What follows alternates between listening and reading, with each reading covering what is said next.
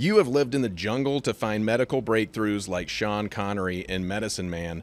Was your miracle also secretly inside ant spit the whole time? I was the technical advisor on that film. Were you really? I think it was Universal did that film, and they got sued, and so did Mr. Connery. Stealing somebody's story, right? That's right.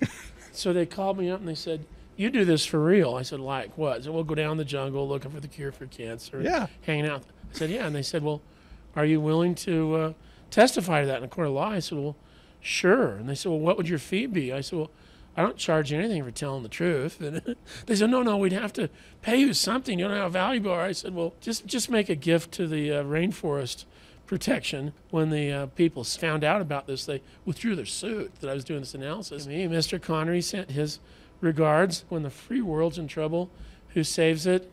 Not like 007, but when that guy's in trial, who saves him? I said, an ethnobotanist.